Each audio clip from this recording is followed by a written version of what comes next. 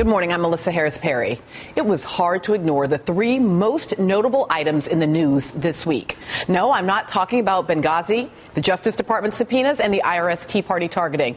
I am talking about Angelina Jolie and her left and right breasts. She and they were everywhere after we woke up to a Tuesday morning New York Times editorial from Jolie about her difficult decision to undergo a prophylactic double mastectomy to reduce her likelihood of developing breast cancer.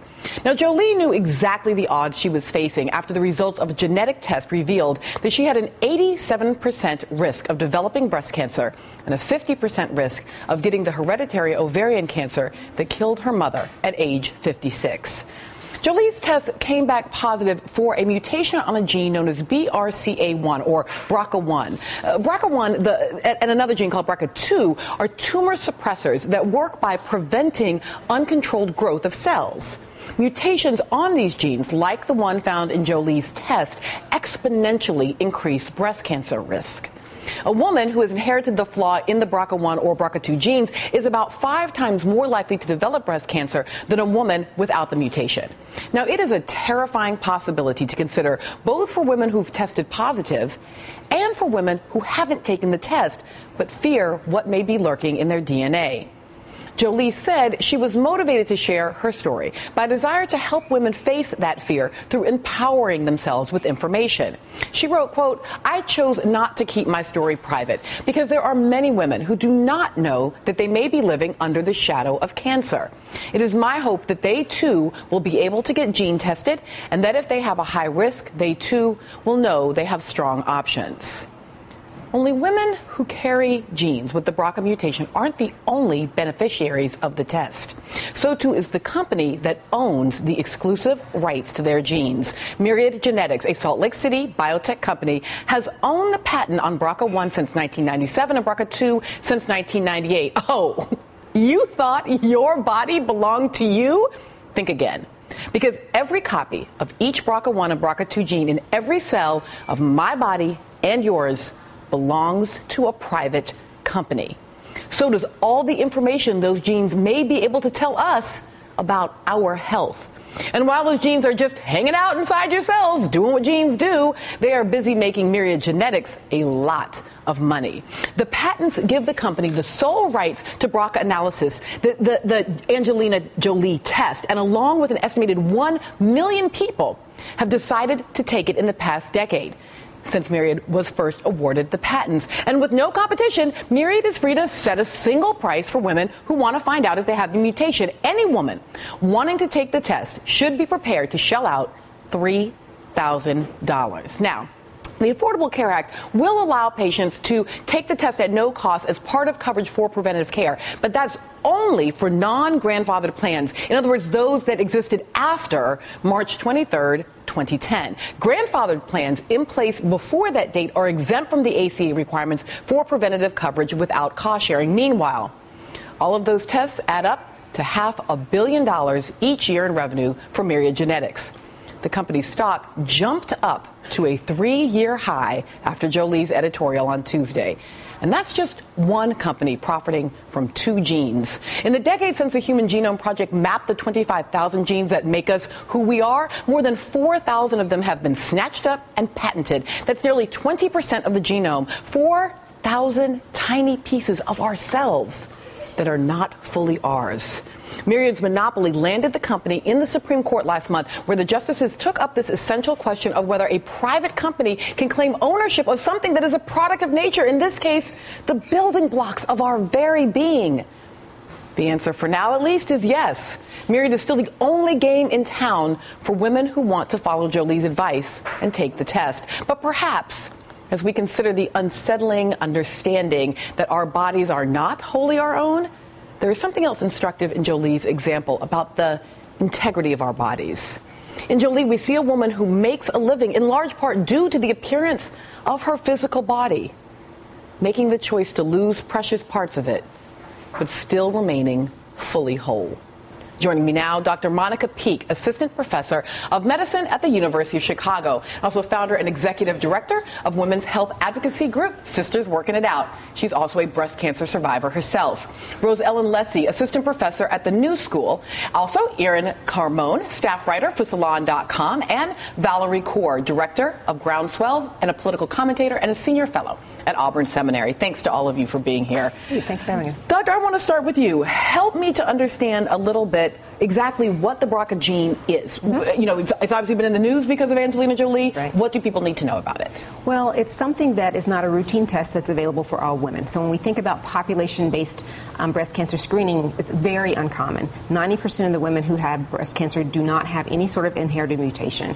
So we should not think that this is going to be a routine test like we do for diabetes or for high cholesterol. So we should not expect that everyone should be wanting to have a BRCA gene mutation test for that. Of the genetic mutations that we know exist, BRCA1 and 2 are the most common. Certain racial and ethnic groups tend to be more likely to have them. African Americans so far are not. Ashkenazi Jewish women are.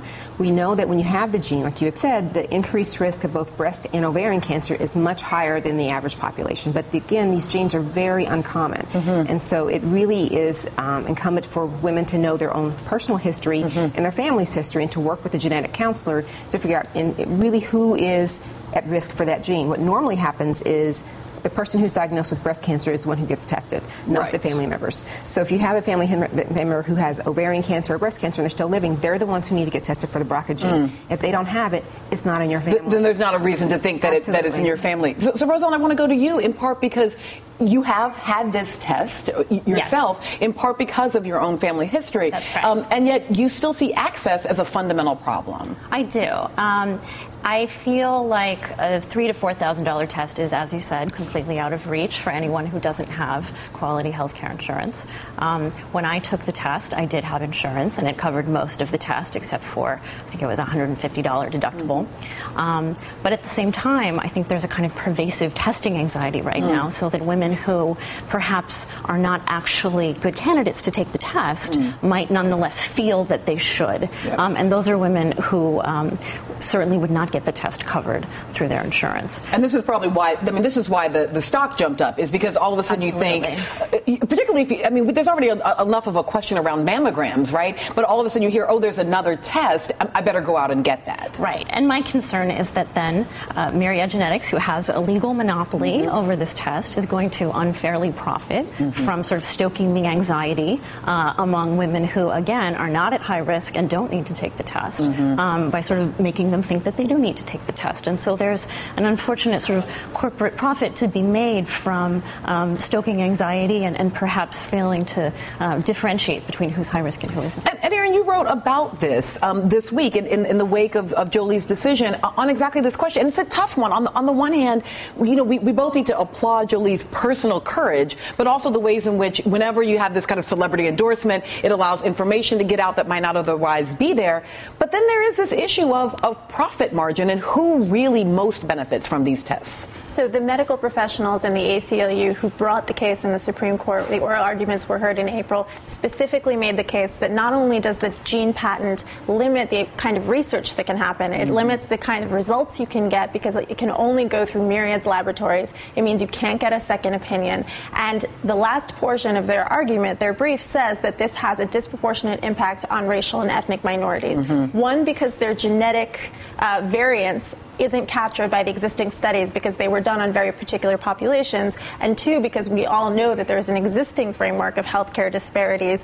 This is not in a vacuum. This is going to be governed by the same principles of who has insurance, who has what kind of insurance, who has what trust in the medical system. And as a result, there have been several studies showing that there are significant disparities among who gets the genetic counseling to determine whether they should take the test. And I don't want to miss this point that you just made, which is there isn't a second test. There isn't a second opinion. You can take the test again, right? But that is really very different, and that's all because of the nature of the patent. Is there a moral and ethical obligation that we not patent the genes, and how do we sort of put that against, on the other hand, the kind of economic benefit that comes from when you have a private company that makes profit, then they do work on this issue. Right. I think this is an opportunity for us to think about how stories can affect social change so that these kinds of benefits can be available to all women. And we're talking about Angelina's story not just because she's a celebrity, but because her story is powerful. I mean, it has resonance. Stories can save us. Stories can inspire us to see ourselves differently.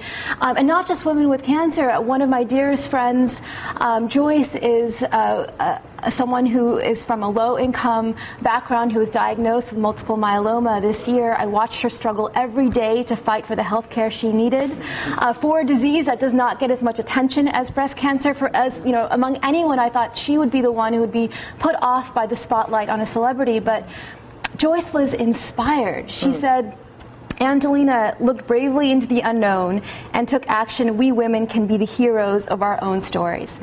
I think our job now at the table is to think about how stories can affect social change, how we can fight for a world where all women like Joyce have the opportunity to be as courageous as Angelina Jolie, how our healthcare system can work for all, not just those who can afford it. Yeah, when we come back, there is so much more on breast cancer. I want to talk to you, doctor, about mammograms. I want to talk also specifically about things that both of you brought up, which is that kind of health disparities and what kinds of groups are shut out of this whole story. So more on breast cancer in black and white when we come back.